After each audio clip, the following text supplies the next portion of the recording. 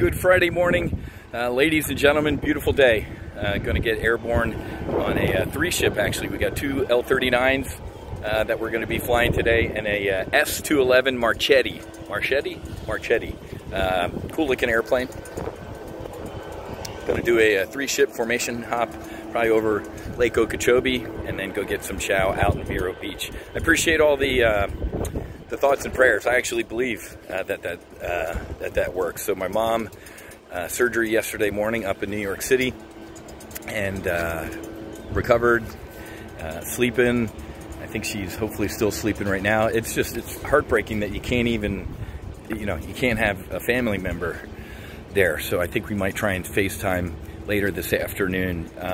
They removed the upper right lobe of her lung and all the attending lymph nodes around it. Apparently the surgeon said no surprises, said it's a very tough case, but she did well. She can't speak, obviously, right now, and trying to learn how to breathe on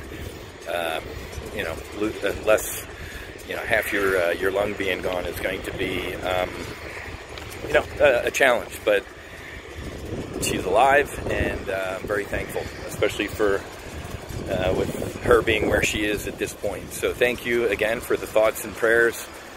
Going to get up here, do some social distancing, and it's pretty cool. My son Jack is right next door over there. He's at Dream Aviation, or Dare to Dream Aviation, where he's starting his private pilot license. That's also where Matthew's going through flight school. So just dropped Jack off. Jack's going to go do a flight out to the west, and maybe the 3-ship, we're going to jump them. So Jack, keep your head on a stick, and we're coming to get you. So that's our other L-39 that just landed, so we're going to get airborne here. And what's even cooler about today is get my new car, man. Got a nice new 2020 911.